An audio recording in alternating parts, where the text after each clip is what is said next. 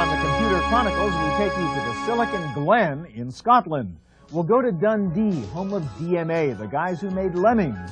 You'll see a new screen phone, a telephone that acts like a PC. We'll see one of the fastest computers in the world trying to solve the problem of traffic congestion and pollution. And we'll take you to the labs where the green laser was developed out of a low-cost CD audio player. And to the Scottish Highlands for an innovative program which lets you see 16 different computers on one PC display. All this and more on this week's special edition of the Computer Chronicles. Computer Chronicles is made possible in part by Hewlett-Packard Personal Computers, developing PCs for business.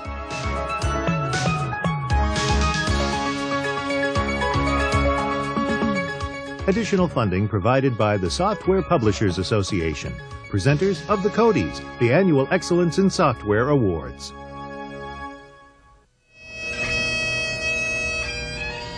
Think of a Scotsman, and this is the picture that comes to mind, a Highlander in kilts playing the bagpipes. But these days, that's mainly tradition, ceremony, and history. Today's Scotsman is just as likely to be wearing jeans, a t-shirt, and a baseball cap, and be running his own software company. Over here you'll find a really fantastic blend of technical talent and creative talent, and that goes way back to the education system here. Specifically, we're turning out great programmers out of the universities like Edinburgh and Strathclyde, and also alongside that, fantastic artists from places like Duncan of Jordanson Art College in Dundee, Glasgow Art School and Edinburgh Art School.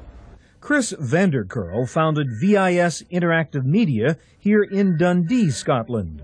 VIS started out as a corporate multimedia company, but it is now moving ahead full steam as a dedicated games company. VIS was inspired by the huge success of its neighbor down the street, DMA Software, the creators of Lemmings, one of the most successful computer games of all time. Well, essentially, I mean, that really gave us part of our impetus to know that we could do it. I mean, they pulled in a fantastic deal with BMG Interactive this year, and also with Nintendo last year. Obviously, they've got a great track record, but it proves that you can do it with Scotland. Sorry, you can do it from Scotland, you know, with the right blend of talents. VIS is currently working on several new games, pushing the limits of interactive cinema and high-end gameplay. One of their strategies is to build artificial intelligence into game characters. But the idea is to take your characters in the game and really give them essentially an AI personality, so that they can react to situations by a set of rules. You know, they live life by a set of rules like we all do, and it's how complex a set of rules we can get these guys in the games to react to. One of the things that's going to happen in there is when you're working on multiplayer internet games, it's going to be very difficult to tell whether the character's actually being controlled by somebody at the other side of the world, or they're actually, you know, running off an AI engine. Why has the United Kingdom, and Scotland in particular, been so successful in developing hit games? Chris says it's due in part to the success of a great game platform in the UK, the Commodore Amiga. Right across the road here was the factory where the Sinclair ZX Spectrum got built. And Dundee, it's one of the things why DMAs are there today, and really essentially while we're there, is these machines were coming hot off the press. We got involved in them really, really early. Then these guys migrated up to the Amiga, so by the time they were coming to university, they had practical experience of programming a preemptive multitasking operating system, you know, with ASIC, good ASIC graphics chips, you know, the whole works of what's now the basis of these really hot custom consoles. So essentially, yeah, it was tremendous grounding for the programmers that are now working on games today. While Chris brings his young enthusiasm to the task of software design, Sir Hugh Smeaton, founder of Lindbergh Technology, brings decades of work as one of Scotland's most respected electrical engineers. Hugh is a man with a mission: to bring intelligent energy management to the home and to bring interactivity to the phone. This is a model of Lindbergh's innovative home energy management system. It uses existing power wiring to network the home, and it can do virtually everything from manage all the home's appliances and energy sources to providing a burglar alarm system. Lindbergh has also developed the software and firmware for the new Philips screen phone. This is an intelligent phone which brings internet-style functionality into your telephone. The phone has a PC MCIA slot for added memory and software applications. It also has a smart card slot so that you can download credits to your card from the phone. You can monitor your utility bills with the screen phone. You can order groceries or wine. And you can even pull out the small keyboard to use it as a full-fledged internet terminal. Jobra Corporation is another example of Scottish engineering expertise. The company is actually based in San Diego, but they do their R&D work here in Livingston, Scotland.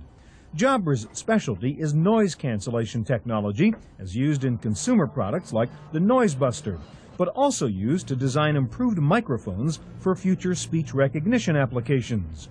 Jobra's noise cancellation technology reduces background noises and so makes it easier to use voice communications in an open office environment. Jobra is located in the Livingston Software Center, a government-sponsored technology park where startups can find some much-needed nurturing during their early, difficult period. In fact, the government of Scotland, through various agencies, is a major factor in the growth of the Silicon Glen area.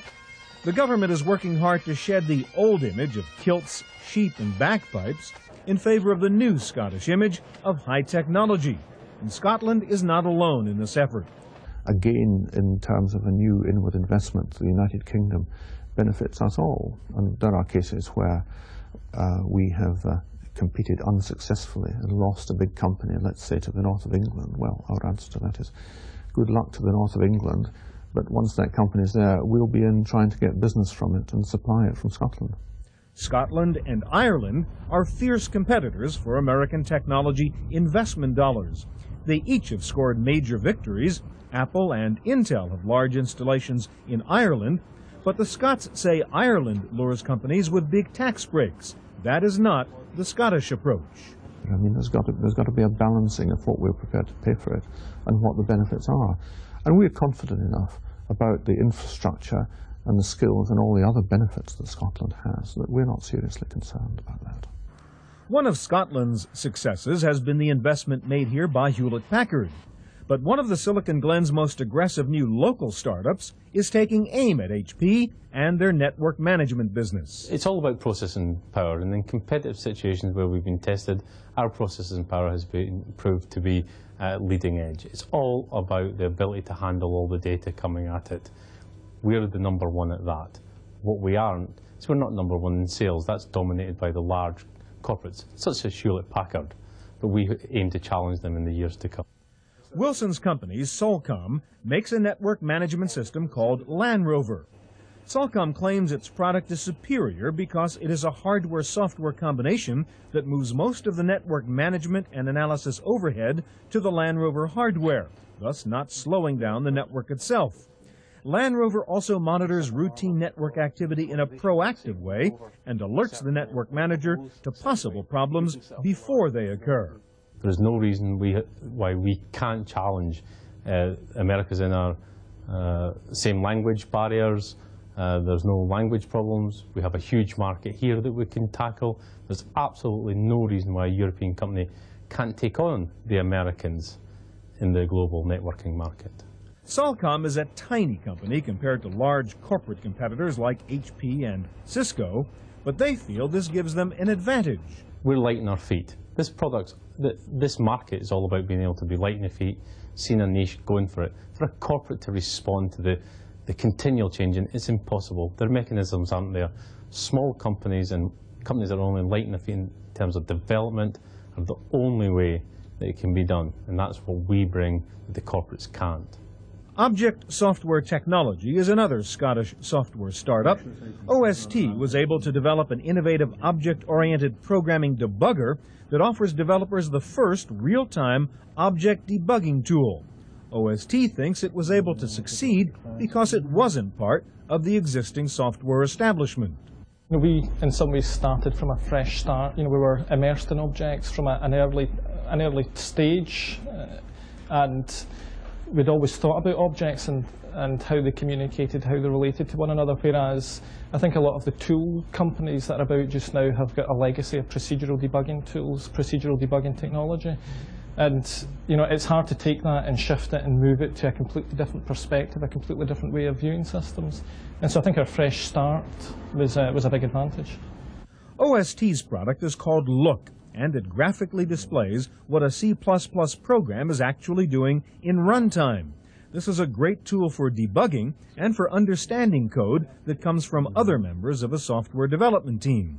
Look graphically displays to developers what their programs are doing at runtime. Most development tools that are available don't take advantage of the structure that's inherent in C++ and object programs. Look takes advantage of that structure to display at runtime the objects in their application, how the objects communicate, how the objects are related to one another, and all that information is key for trying to understand the structure of the application, for trying to find bugs, for trying to understand other team members' code. And so it's those graphical views, those higher level views of the application that Look presents to developers. OST was facing some major global competitors in the programming tools market and some biases against a local Scottish company, but they overcame that. Even selling into Europe, most European customers tend to expect software tools to come from the States, and so in some ways there are two problems.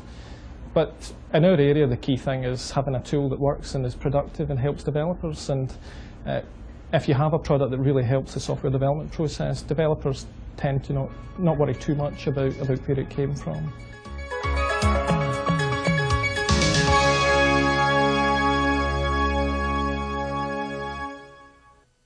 In the Silicon Valley area, there's UC Berkeley and Stanford.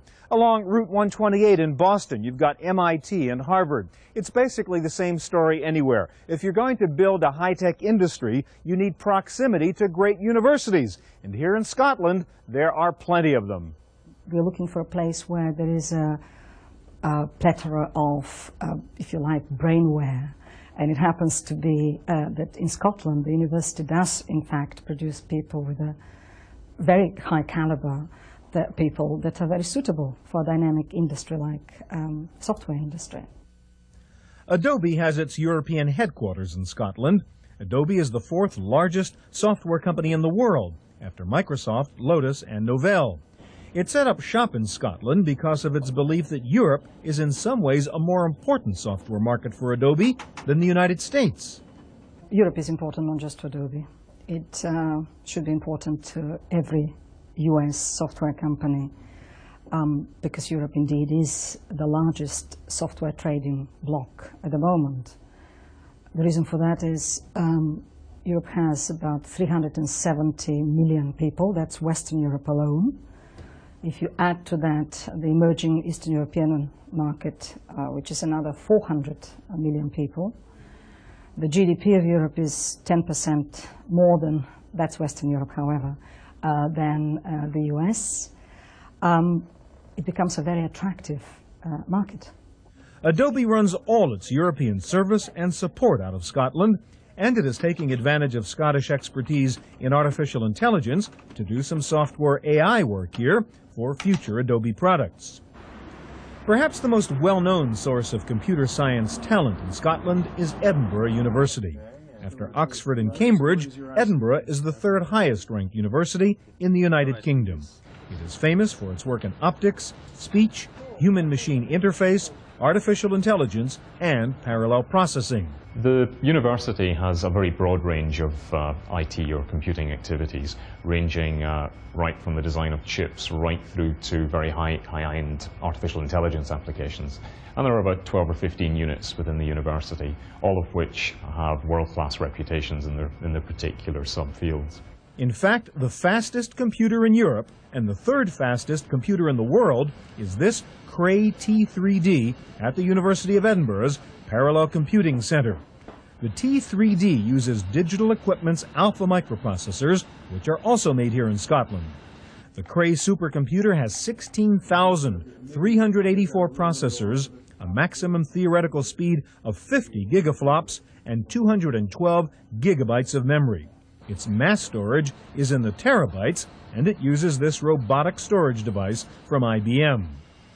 The computer uses a 200 kilowatt power supply running at 400 hertz, and it has to be liquid-cooled. With over 16,000 microprocessors, the software challenge is to figure out how to get all this computing power to communicate and coordinate. In order to put software onto parallel machines, you have to divide the responsibility for different parts of the work across processors.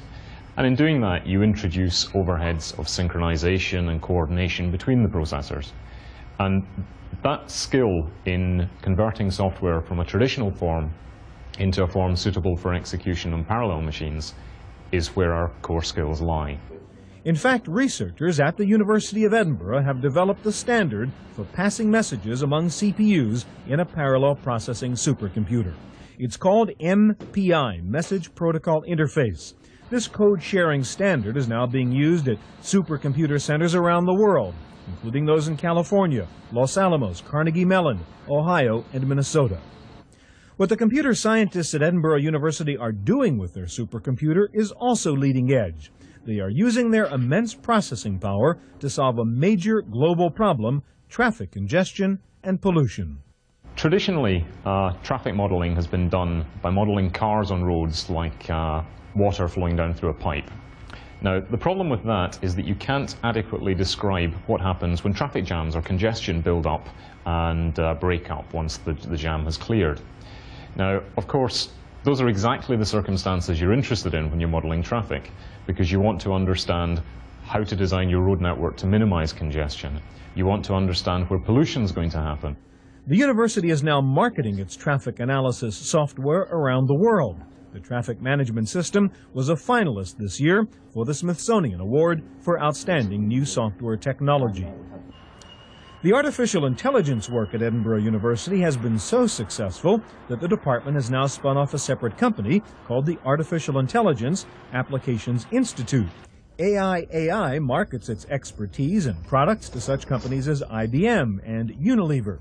The institute is working in three main areas: planning and scheduling, decision support, and knowledge engineering. The U.S. military used the Institute's planning and scheduling systems to manage troops and supplies during the Gulf War. The university is one of the few non-domestic vendors doing business with the Pentagon. Another area of expertise for the Artificial Intelligence Institute is something called constraint programming, determining how to solve problems within the real-world constraints of production capacity, union rules, etc. This is an example of a program being developed for a mining company which has to deliver chemicals to road repair sites, a mundane-sounding problem, but with extraordinary complexities for efficient planning and scheduling. The other leading computer research center in Scotland sits just a stone's throw away from one of Scotland's most famous landmarks, the St Andrews Golf Course, home of the British Open. This is St Andrews University, a world leader in optoelectronics and laser engineering. The microchip laser group here has developed the world's smallest, lowest cost, and most efficient green laser. They did it using a common inexpensive red laser beam from an ordinary CD audio player. We've now produced something that's very, very much smaller, very much more long-lived, and whose unit production cost will fall drastically as numbers are produced. So the manufacturing process now is very much easier, the package is very much smaller, lower cost, higher efficiency, much higher efficiency, and altogether a much more usable product. The scientists here turned a low-class red laser into a scientifically useful green laser by developing this minute crystal and lens combination that produces an intense, small wavelength laser beam. The shorter wavelength green laser is used in critical applications such as circuit board inspection, biomedical cell marking, and drug research. The shorter the wavelength, so the further into the green and blue you can get, the smaller the spot you can focus that laser to, so the smaller the object you can see. And also the microchip laser gives a laser beam that is very, very much better in terms of spatial quality than that conductor diode laser directly itself. The next step for the laser group at St Andrews University is to figure out how to harness the power of their laser technology to develop the world's first optical computer. There are significant advantages to moving signals inside a computer with photons rather than electrons. In terms of moving the data, then potentially much lower time delay in between boards, much lower crosstalk potentially, and in many ways it's very much easier to get high-speed signals in optics than it is in electronics. You haven't got the capacitance there to worry about. Things travel down optical fibers with remarkably little dispersion, so you can put a short pulse in one end, you get a short pulse at the other end. You can put your timing pulses from one center point all around your computer very rapidly with very little time delay to the different components. As you would expect, St. Andrews University also has a leading mathematics department, where they are using computers to improve the way they teach math. This is a program developed here called Math MacTutor. It is innovative in that it doesn't really try to teach anything. Rather, it is a mathematics laboratory in which the students can discover basic principles and rules on their own. This is an example of the geometry part of the curriculum in which students can discover the rules of symmetry. These are the headquarters of QData Information Systems, one of the most unusual software companies you will ever find. Their office is in a converted stables in a remote village of the Scottish Highlands called Eventon, somewhere north of Loch Ness. Here, in the middle of nowhere, Ian Clark has done something no other software company could figure out how to do. He has created a software program called MARC, an acronym for Multiple Access Remote Control, that lets you view the activity of up to 16 different computers on one computer display.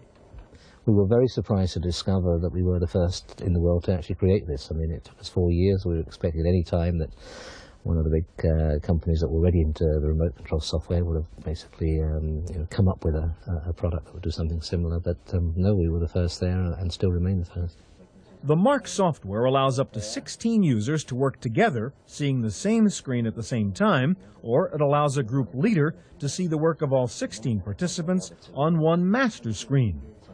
The software is interconnection independent, meaning some members of the group can be on ordinary modems, others on ISDN, and others connected via a Novell network or through the Internet.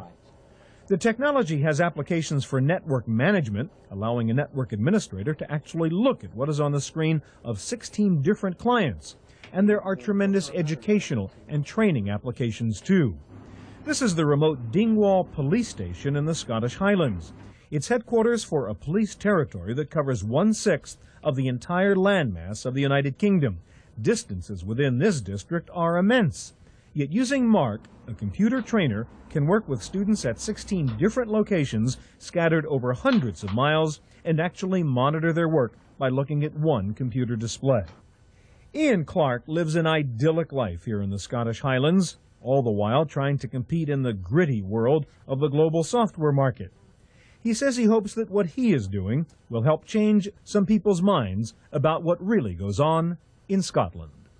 I think sometimes they tend to just see it as a place of dramatic landscapes and hills and castles and lochs and the occasional monsters in a loch. But in reality, there are a lot of very innovative businesses that are very successful that are operating here. I think that living here actually provides a different dimension to one's life, and I travel a great deal on business and the company's business, and when I come back here, this is the most peaceful setting, and I think in business it's important to be able to have that period where you can relax and unwind and throw off some of the frustrations of trying to sell a brilliant product into a worldwide global software market. For the Computer Chronicles, I'm Stuart Chaffee in Scotland. Computer Chronicles is made possible in part by Hewlett-Packard Personal Computers, developing PCs for business.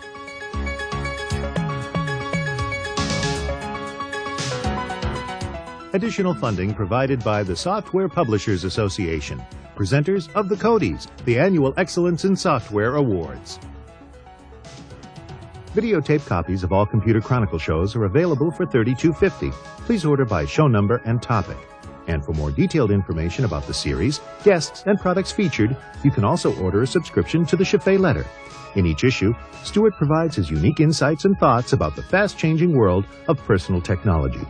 Videotapes and the Chaffee Letter can be ordered by calling 1-800-800-9520 or by writing us at the Computer Chronicles.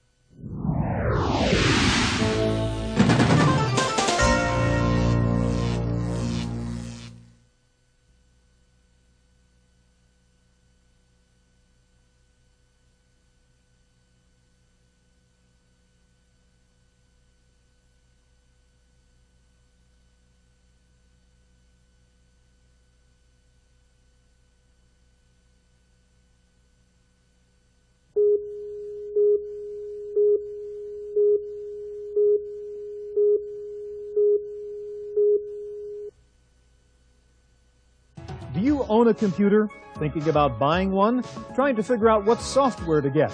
Trying to cope with PC problems? Want to decipher the internet? Don't make an expensive mistake. Watch Computer Chronicles each week for up-to-date advice on the latest in personal technology, computer hardware and software, and a guide to cyberspace. There is help out there every week on the Computer Chronicles.